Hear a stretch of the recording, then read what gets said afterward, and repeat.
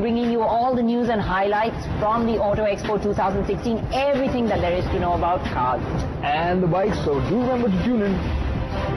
Catch all the action on the Autocar Show on ET Now. The government. To begin with, I would like to invite Mr. Rishi Kapoor, Sector Head, Times Conferences Limited, for the opening remarks. Good evening, ladies and gentlemen. I welcome you all to the third annual edition of the Economic Times Realty Convention. It gives me an immense pleasure to be in the midst of a company of visionaries and leaders who are instrumental in shaping the landscape of our country. The Economic Times Realty Convention is a power-packed 4-city summit that will deal with all relevant issues that are relevant in today's context. Opinion leaders in real estate and the ancillary services would deliberate on the benefits of the cutting-edge technologies, out-of-the-box real estate solutions, and the issues that need attention. While we have experts speaking on the current issues, we at Economic Times will also be recognizing some of the real estate firms today for the contribution towards the growth of the sector. For it is you who are shaping the places that defines our life, whether it's at office, at homes, or any other place. We sincerely hope the round of discussions are insightful enough and it will add real-time value back to the industry. I would like to take this opportunity to specially recognize Hindware, who believed in our vision and aspiration for the community and collaborated with us for the initiative. Now, I would like to request the experts to take the discussion forward. Thank you. Ladies and gentlemen, with a round of applause, I would like to invite Mr. Sandeep Somani for delivering the welcome remarks. Ladies and gentlemen, a very good evening and welcome to 2016's second gathering of the ET Realty Summit. We live in a golden age of technology-enabled world. If on one hand there are voices of worry that technology is making the human hand redundant, we cannot let ourselves forget the opportunities it is generating. Technology is creating many more jobs. It is giving us greater choice, levels of convenience and sustainability. Healthcare, agriculture, clean water, transportation and education are ripe for radical positive changes as technology solves the world's biggest problems. India and China are seen among the most active markets outside the US for real estate technology investment.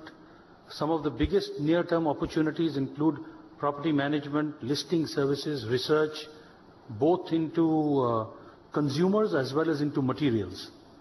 Focus on technology, stress on green features and excellent design options are the new parameters of tomorrow. They will bring in the positive changes, will encourage innovation, generate industrial growth, deliver customer satisfaction and help companies differentiate themselves in an extremely competitive market. As industry leaders, we all agree that technology adds value to development. We agree it has become another component of a larger lifestyle package.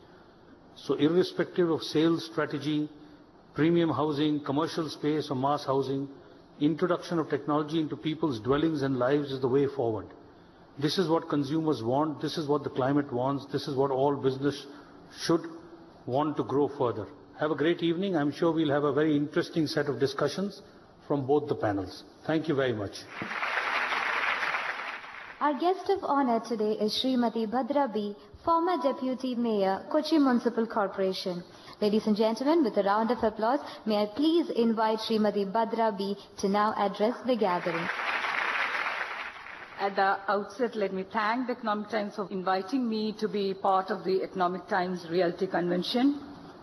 The real estate sector is one of the fastest growing industry in the country, and Indian real estate is as dynamic and forward-looking as the realty markets in anywhere else in the world.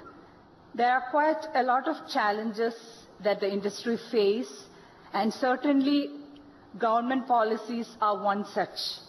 As I understand, as I wish, the governments, central, state and local governments realize that the true potential of realty sectors and now have started treating them more like growth triggers and economic boosters. The Smart City Mission project initialized by the government is going to be a big boost up for the real estate market. Smart cities are going to be smart spaces within the existing cities with all modern infrastructure facilities, perfect sewage system, drainage system, water supply system, waste management system, transportation system, power distribution system, well-designed habitation system are going to be the primary basis of this smart city component. Let me conclude by appealing to the realty sector and the state to look into the needs of the lower middle class housing requirements as well. Cost-effective houses and housing complexes is the need of the hour. I'm sure you will seriously look into this segment. And I'm also sure that all the deliberations, discussions that is going to happen today will result in the concrete suggestions. And I wish the event all the success. Thank you. Wish you all a wonderful evening. Next, we have a special address. May I please invite Mr. V. Krishnamurthy, Vice President of HSIL, to deliver a special address. Very good evening, ladies and gentlemen. I am sure most of you are sitting here are familiar with brand Hindware. What I will be talking about are things which some of you would not know in terms of how different we are as a brand in terms of catering to the needs of the developers. Apart from our brand Hindware, we have two more brands. One for the value for segment, which is known as Benlave brand, which is more for the value for money segment, and other for the premium and the luxury end of the market, which is our Kyo brand. Within the Hindware brand, we have three segments, which is the Hindware Art, and the Hindware Italian collection. The Hindware Italian collection primarily meets your demand when you are doing premium housing. So some of the premium projects is where we clearly pitch in Kyo. So when you are looking at some premium project, we have Kyo. Then we have the Hindware Italian collection, the Hindware Art, Hindware. And those who are really looking at affordable housing, we have the brand Benlave. Thank you very much. Ladies and gentlemen, we will now be moving on to our first panel discussion. The topic is Future of the Built Environment, High, Smart or Mixed. You all know that we are going through a bad patch as far as economic stability is concerned, which is affecting all the countries, all over the world. So it affects all, not only real estate, every aspect of life in our country or our state which we are living. So it means, what does it mean? It means that we have to innovate ourselves to face the situation. No point in blaming the future that we won't be able to do good. So we'll have to plan for it. So it calls for a lot of innovation. We'll have to also depend on affordability. As I'm not touching on the details of the subject because we have other four panel members who are going to discuss all this. So I leave it to the first speaker, Najib. Real estate is basically driven by sentiments and fundamentals. Sentiments sometimes overtake fundamentals, and that's why you get a lot of bad press when sentiments go bad. Sentiments create confusion, uncertainty, fear, and that leads to nervousness. Nervousness leads to indecision, and buying decision is postponed or delayed. Whereas fundamentals are, what is the city infrastructure? What are the services available? Is there social infrastructure available? Take back 10 years and look back now, real estate is poised for the next fine growth. This year, you're going to see first 6 months going to be, with uncertainty, with all this China devaluation, currency devaluation, oil prices hitting. But there are some strong fundamentals in our markets. And that fundamental, of course with urbanization, with the nuclear families, there is continuous requirement. So these delayed fence sitters are going to come back. They have always postponed their decisions. We have seen decisions taken 6 months after an inquiry. So these things happen. So we just have to be stick to the thing. Most important thing is delivery. So timely delivery with adhered quality, promised quality to be adhered. If that is done, and I don't think we need to go enormously beyond. Innovation happens. It has to happen. There is water efficiency requirement, there is energy efficiency requirement, there is waste management requirements, all have to be met. Unfortunately, the public sector or the government is far behind in all this. The private sectors are the ones who are pushing it through, and of course government is catching up. Services are just catching up. So we have a lot of investment as far as smart city investments are concerned that is going to come through. When that money comes, that will help improve all the pending infrastructure. The flyovers, the 4 lanes, the dividers in the roads, the fundamentals, the basics. Of course, the metro is taking off. Then if we get a memo train, then what is going to happen, this is also connected. Commuting distance becomes shorter. In that way, people will prefer to live in the metros. Or alternatively, there will be people who prefer to live in their own, towns, so that they can come and work and go back also. But there's another concept of live and work in the same complex. So there are combinations and permutations which will happen, and that will be the way forward. Thank you, Najib. Now let me hear something from Sandeep from the industry part. I think, there is no question that it has to be a mix of both, whether you go up or you go smart. Technology will play a very, very important role in all new building design. I've always believed that our planners have never worked in sync with our builders, with our developers. The planners work in isolation of everyone else, broadly without any great inputs that they seek from the people who are really concerned. And I think our civic planning in general in India is quite poor, and it does not take care of 5 years, 10 years later concerns. They deal with today's problems. By the time they implement a solution, the solution is already much bigger than what the problem was. So they should be actually planning much ahead and implementing the projects much quicker. We have to use our resources economically, and also we have to look at our ecology. I mean, you guys are blessed in Kerala that your environment is very good. If you ever come to Delhi, you walk 2 kilometers on the road, you start coughing, that you have to go to the doctor next day. It's the world's most polluted city, Delhi. So I think it's a very serious matter, and there are cars stuck on the national highway for 1.5 hours, all spewing out exhaust. So I think our basic system is flawed. We have to make sure that congestion does not occur in the way that it occurs in some of the bigger cities. Even Bangalore, I'm told, is quite bad in terms of traffic. So I think the planners have to work more efficiently. Materials will always support. I think the materials are very good. Material technology is evolving hugely. Where there is a use for a material, if the material doesn't exist, it will be invented. There are enough good companies, good technologists, good scientists in the world, and we will invent the material. That is not a problem. Problem is people must be willing to use new materials, which I think broadly in India the acceptance is gaining now. I don't see much resistance towards new material, provided you can convince the architects that this is the material and this is the purpose it serves. I think most architects are quite receptive to new ideas today. Now I'd like Mr. Sudhir to just come in as an architect, colleague. I'm touching upon responsibility factor in building industry. Everybody is now changing into a kind of money-making process in the event of economic insecure planning. A developer can always change into, why should I get into unnecessary troubles? An architect can also get into a system wherein, why should I unnecessarily innovate?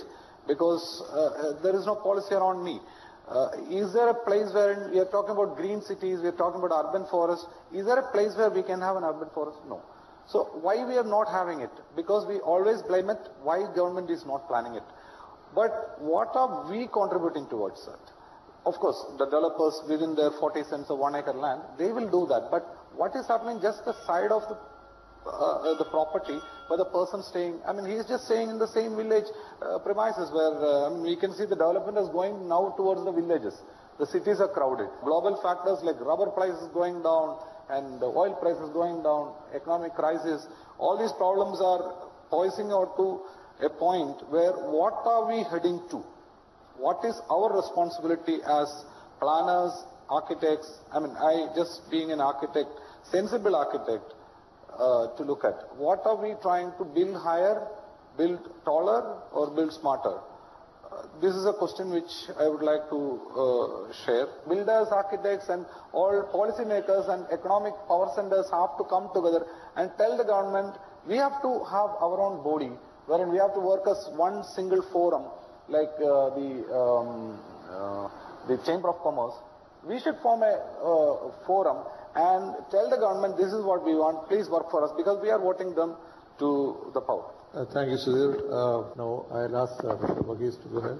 Today's point of discussion was the future of built environment whether it should be high, smart or mixed. When you look at this from the perspective of Kerala, the state where we live, you find the availability of land a major problem for a builder. The builder's primary objective is to build. He needs the raw material of land. And availability of land in Kerala is a big issue. We have only about 1/3 of land available for construction. There again, with the numerous rules and restrictions, with the numerous regulations, going for high-rise has become a difficult thing. But personally, I feel that this is our only opportunity. Where land is less, we can only go vertical. But here what is required is a need-based design is required. When the global economy takes a turmoil, when there is a slide in the market, the demand for housing is not coming down. What is affecting is the purchase power of the person is get affected. So here is where the architects and designers can play a very pivotal role. We should be able to come out with the designs with comfortable ticket size for the customer to buy, with amenities and facilities conducive for his lifestyle.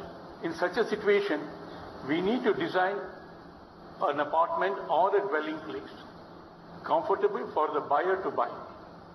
When the investment goes up, the investment on a house goes up, what happens is the investor segment go away from the segment because the return on investment doesn't justify. So what we have left in Kerala is the end user of houses. And for that end user, the designer has to come out with the designs conducive to the situation. What we need is a market-driven product, not a product-driven market. We cannot sell anymore a product in a product-driven situation. We cannot sell. We need to design something which is required for the market, which is acceptable to the market for his expectations and suitable for his pocket. Thank you, Mr. Varghese. Thank you very much. It's a good. All the panelists have done a good job. Thank you very much.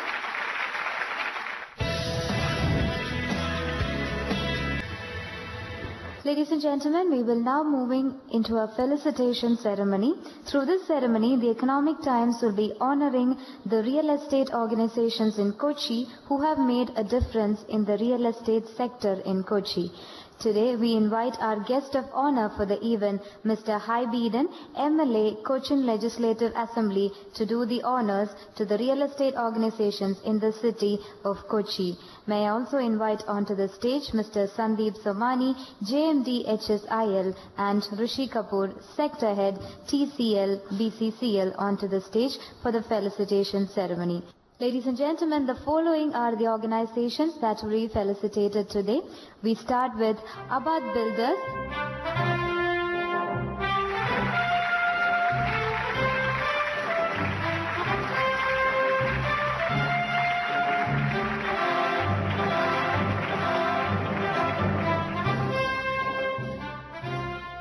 our next is Asset Homes,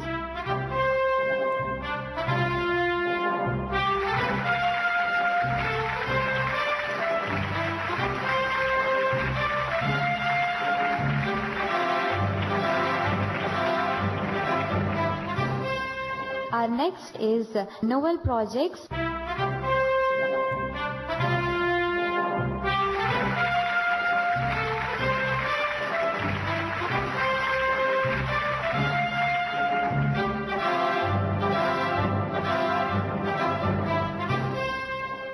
our next is Skyline Foundations and Structures,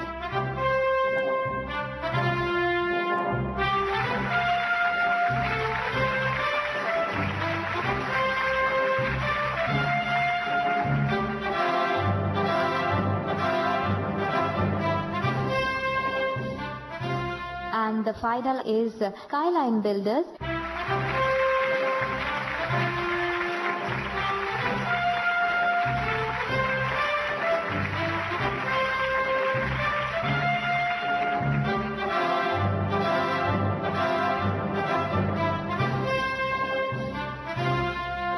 On this evening, our heartfelt gratitude goes out to Mr. Hybee Eden to be present here on this evening. Thank you so much, sir, for being a part of this august audience. Thank you so much. And thank you, Mr. Sandeep Somani, and thank you, Mr. Rashid Kapoor. Ladies and gentlemen, we would also like to thank all our delegates and speakers for participating. Special thanks goes out to the title partner Hindware, our cement partner JSW Cement, and knowledge partner KPMG India. Thank you so much, audience, for being very patient, and thank you all for coming, and have a beautiful evening. Thank you. The government at the center is currently in that phase where they're trying to strengthen the infrastructure in the country, because that is essentially the base to the development of the country. So I think Mr. Modi in that way has clearly realized that it is infrastructure which needs to be given utmost importance, and that is where, you know, you are seeing a lot of these new ports, highways, airports, SEZs, smart cities which are coming up in a big way. So I think it's a good time for the industry. If you read the business papers every day, you definitely find that business is not really booming. But then with a country of 1.3 billion population, things just can't be like that. Internal requirement itself is so high. The only problem what the builders have done is all have been targeting apartments on the high-end segment. See, that means any builder, if he says I am a builder of some repute, he feels he should build in the 2,000 to 5,000 square feet apartments, for which the absorption is low, the price is ridiculously high, the amenity, everything is overpriced. The whole thing is actually there is a deal for the buyer, but you know you don't have that kind of number of people trying to buy this kind. Whereas we are trying the 500 to 1,000 square feet, definitely you can sell in millions like what Government of India is thinking, you can sell in millions, but then we are not able to get the land at that price. Land, it seems to be, according to me, the single biggest issue in trying to build houses for the masses. It has to be good times, it has to be exciting times, but people will have to reorient the business to what the people can afford to buy. So that is my thing. The builder has to reorient himself. I think there are a couple of things, which definitely affects the progress or the development of the construction industry or growth of the construction industry. One is the approval system, which requires to be probably, a single window system where you have, very transparent rules and regulations, with which you can get all your approvals in a time-bound manner. Now, land is a very expensive stuff, and naturally the cost of time is pretty high. So that will bring down the cost of the real estate product per se, much lower. The second aspect is the tax component, which is about 20-22%, depending on the stamp duty, the service tax component, your VAT, all these things put together. GST might bring in a difference to the entire system. So if you bring down the tax structure and also the time of getting an approval, or if you introduce a single window clearance system, I think things would improve substantially, and the cost would also come down. The real estate industry in India has a tremendous opportunity, but we need to understand the varying dynamics of what is happening to the country at a macro level as well as a micro level. India is going through a surge of growth, clogging something like 7 to 7.5%, which they expect to maintain for the next maybe 10 or 15, 20 years.